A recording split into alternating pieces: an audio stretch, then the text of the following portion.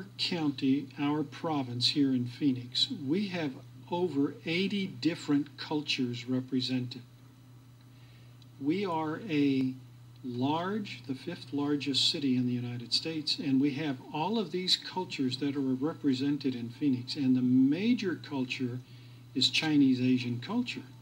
And so it was very important for us to be able to create this opportunity for Chinese culture to have a spot, a center, COFCO, for Chinese and Asian culture to come to, and a center for non-Asian, non-Chinese population to come, learn, and appreciate. So it was very, very important for us to be able to help and support this development in an authentic, real way, architecturally and culturally.